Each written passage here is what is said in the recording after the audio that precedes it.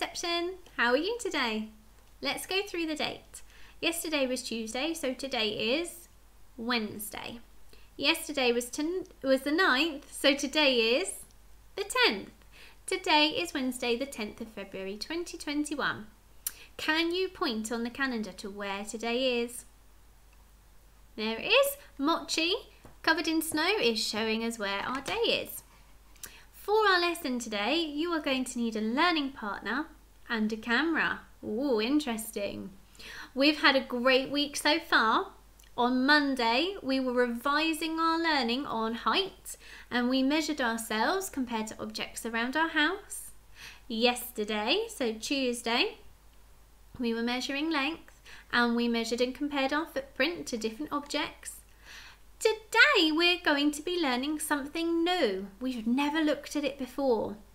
And we are going to be exploring the concept of distance. Can you tell me what that is, distance? Let's find out. So our key words for today, the first is distance. Say it with me, distance. The second is far. Say it with me, far. And the third is near. Say it with me, near. Now when something is far away, it looks smaller. And when something is near, it looks bigger. And I'm going to show you what I mean. Here's a photo of me and Mrs. Hopkin. Yesterday we discussed the fact that Mrs. Hopkin and I were about the same height. But for this lesson I have shrunk Mrs. Hopkin. Don't believe me? Let me show you. Ta-da! She is now so small she fits into the palm of my hand. Have I really shrunk Mrs. Hopkin? No. What's happened is, even though I look big and Mrs. Hopkin looks small, it's because we're standing in different places. I am near to the camera and Mrs. Hopkin is far away. That's why Mrs. Hopkin looks small and I look big. Now I also shrunk Mrs. Rodigan and Mrs. Lane.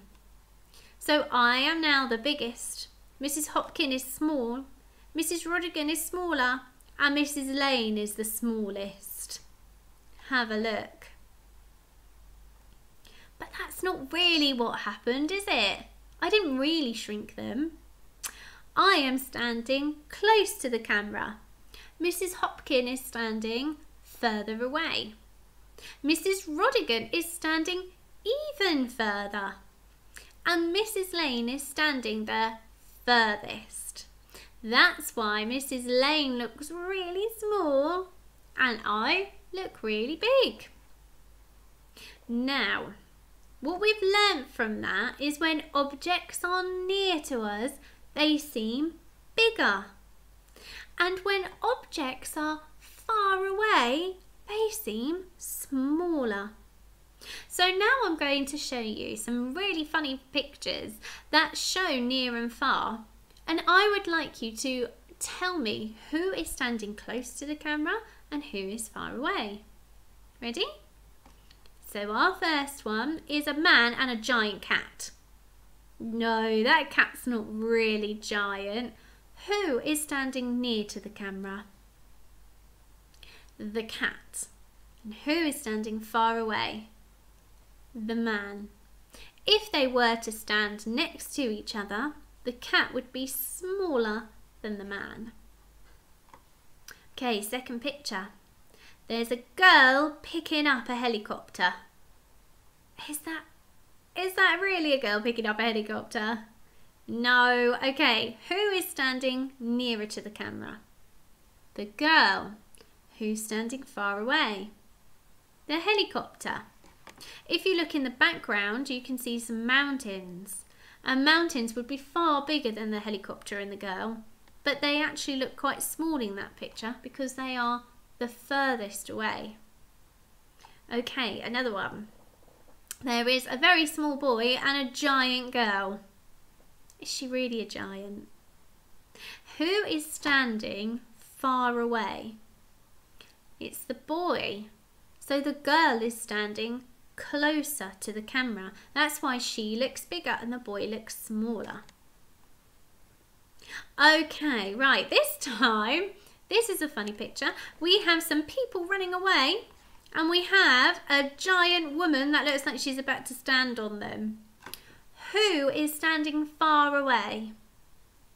It's the people. The people are very far away. That's why they look small. And the woman is actually standing really close to the camera. That's why she looks big.